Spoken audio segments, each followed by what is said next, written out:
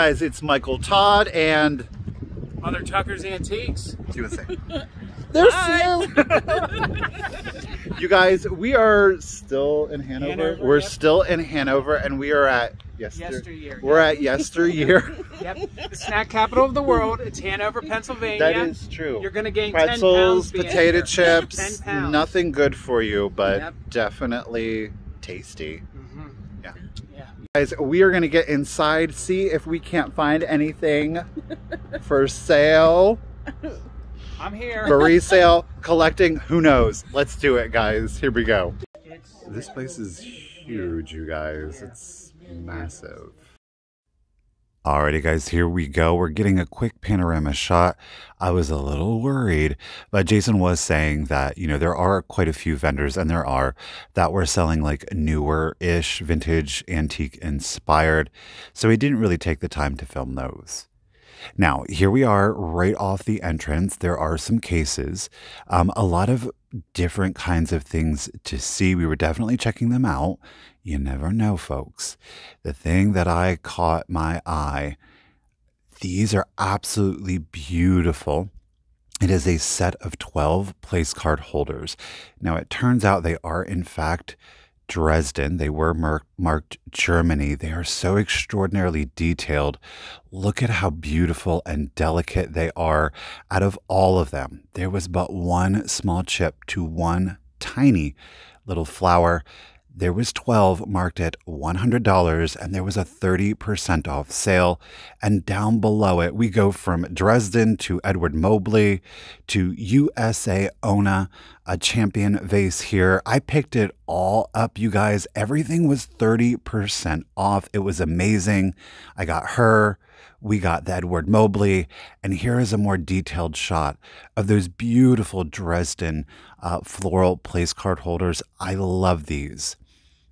They're tiny little works of art. So excited to be able to pick those up. Now, we are still here in the front, and what immediately caught my eye were these master crafters plastic clocks here. Now, you plug them in and they do light. I've never seen the fireplace before. That was pretty amazing. I was very tempted by it. We've got some very gilded age, the Art Nouveau style lamps here. Right above, we're seeing another master crafter. This one has his bell. You saw it in the last video. Jason found one. This one is marked at $100, or the condition is much better. Again, they light up. They have like little, if you will, animatronics. Amazing, kitschy, fun clocks. But I did pass on those because they were a little too expensive. So here we are headed into the back. Again, we've got a lot of trains. Not really my thing. Model trains, I should say. But there's quite a few. We've got a lot of books. A lot more of them are contemporary. So Tina was just explaining, you know, we typically go past this area. Again, it's more modern fiction. So you're not seeing like vintage or antique books here, though I'm sure there were a few. There was just so many. It was a bit daunting to want to have to go through those. So here I'm giving you a big old panorama shot there. And we've entered into the area that we're really going to shop. First up, I am seeing a Fenton little blue opalescent. It is, of course, in the Lily of the Valley. You all know that I love this pattern. I love opalescents.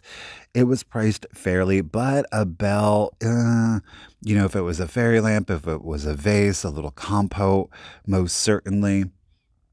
Now, this vendor's booth really caught my eye. There was a lot of small, it appeared to be very kitschy kind of items, but it was some kind of vintage with contemporary. Nothing really was sparking my interest. You're seeing some vintage plush there. Loved the Muppet Babies when I was a kid. Of course, Bert and Ernie were peeking out there at you. You know, hey, you got to go in. If you don't go in, you never know. A lot of like 80s, 90s bisque figurines. Not that there's necessarily anything wrong with those, but they're going to need a couple of years before they become desirable or collectible. Again, a lot of vintage and antique goods really speak to a certain nostalgia, and we're just not there yet, though we are fast approaching, I will say. Disturbingly, we are fast approaching. We've got a lot of uranium and Vaseline. Loved that Vaseline. That does appear to be imperial to me with those dolphin feet there. We got some great uranium glass. Tina Girl was going off there.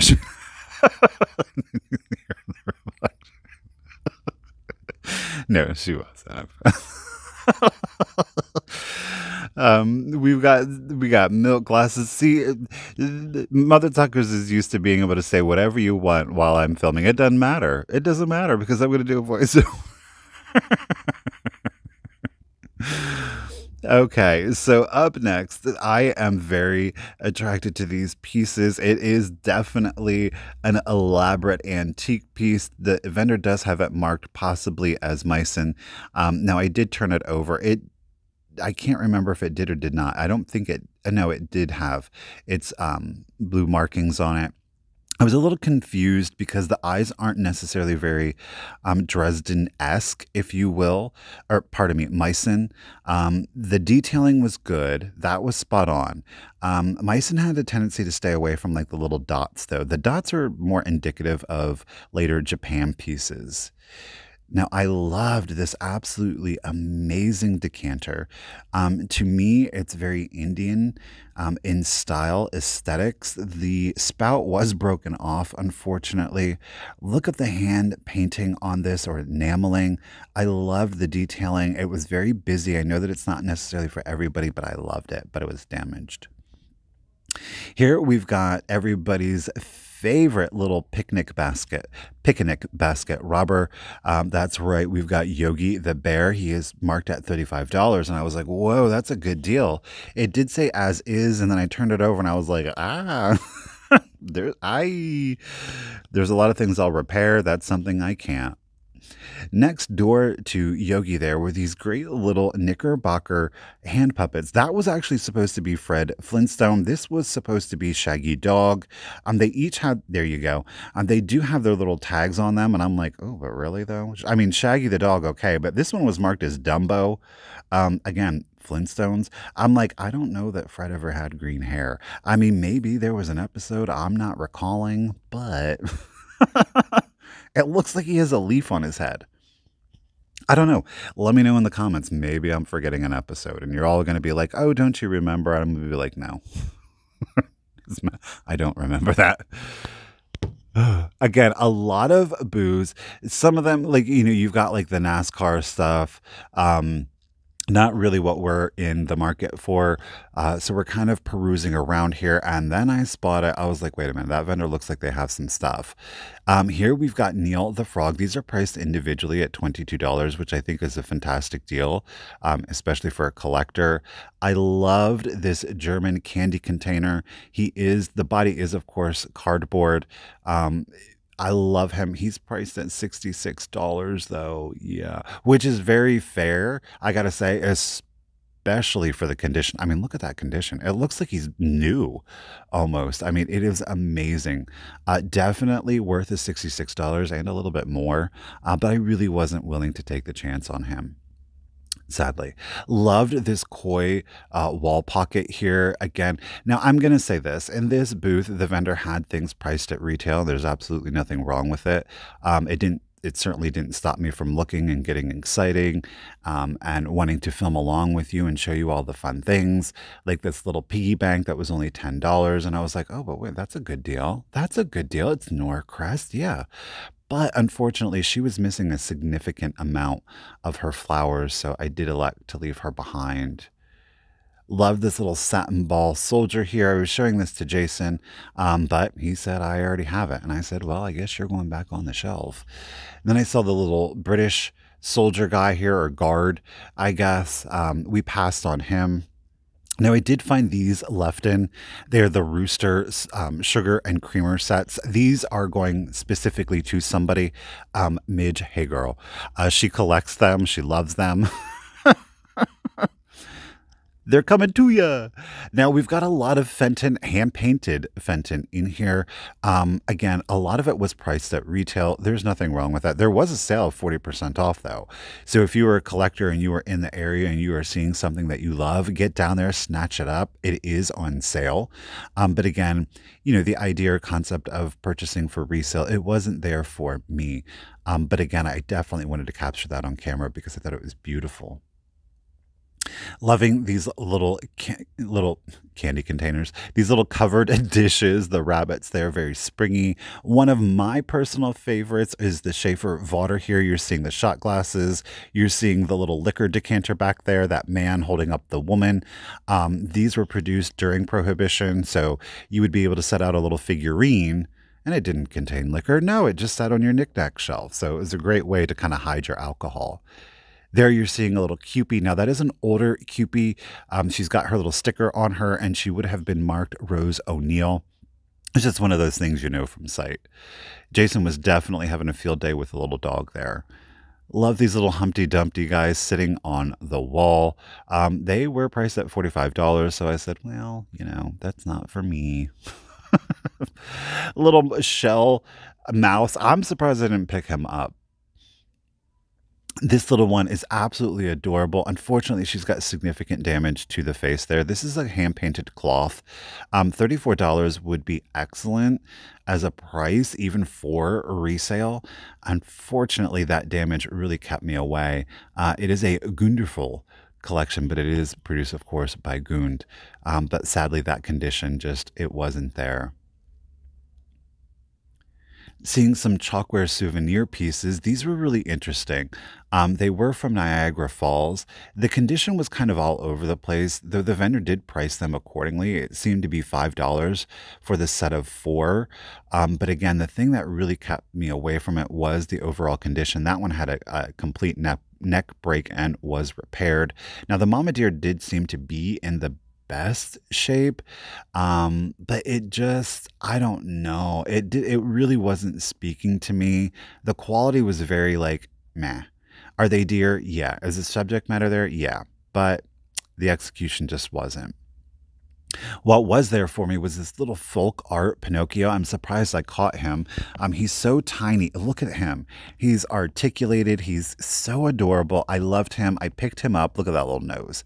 Yes, he has some wear, but I think that wear really does add to his overall character. Now, this vendor definitely loved them some Ellie Smith. They had it displayed beautifully. Jason was definitely caught with the decanter here, and it did, of course, come with its cordial glasses, but he elected to leave it behind because of the price. Here we're seeing a little Pierrot the Clown. He is on a ceramic covered dish. I had had this previously, and it did very well. This one is priced at $18. There's, as indicated, a hairline on the leg. Do I capture it? You kind of. There we go. So it's a pretty significant hairline, and I really didn't want to risk picking that up and shipping it, especially the weather is so unpredictable. And when it gets very cold, which it can even at this time of year, those hairlines can become cracks, and those become lost legs. I said, no. Love, that is, I believe that was an Imperial glass Victorian egg. It was a modern reproduction. Those things are absolutely beautiful if you can find the original Victorian ones. Beautiful glass. Definitely wanted to capture it. Obviously, a lot of it is Fenton. I know Fenton is very popular right now. What is not as popular is this Owens glass. I absolutely love this. It is on par with Fostoria, in my opinion, in regards to the overall quality. The 3 pieces were priced at $72, which is very fair. And in my opinion, it's much lower than what I think the quality of the glass would warrant, but it's just not very collectible. What are collectible are fairy lamps. These are, of course, Fenton. They are newer ones. I gotta be honest with you, I didn't think the quality of the hand painting was really there. They were priced at $100 each. And if the hand painting was better, I would have been more inclined to pick them up, but it looked very sophomoric, if you will. I was very interested in the leaf one. I like that one. I like the execution of that, but at $100, I couldn't justify it for the quality of the hand painting. I loved this pig. She is massive and lightweight, $75.